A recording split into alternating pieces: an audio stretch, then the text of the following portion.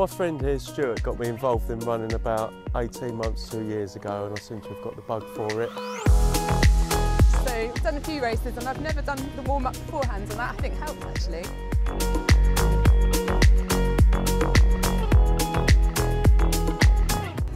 Yes, I am doing the 10K, which I've done many times before. Heart of Kent Hospice, charity that's close to my heart for a personal reason. My father-in-law who passed then there, and since then, and even before I did it anyway, but it's always a good cause to do it. It's a really nice course. It's a nice part of the countryside. We ran 3 miles. 5k, 3 miles. Quite quick for me, 32 minutes Jenna done it in, so I had to keep up.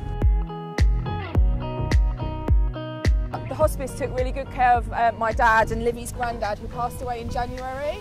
He was really well taken care of by the hospice, and we couldn't thank the nurses and the staff and everybody so much for the wonderful care and support. Not that just he got, but the whole family.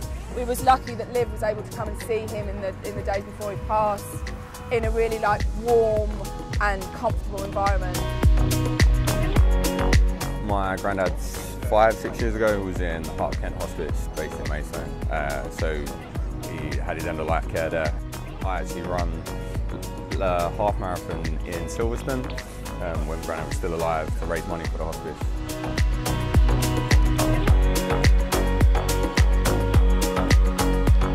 Me and one of my friends, we decided to kind of start running again last year. We wanted to try and get fitter and for our mental health as well.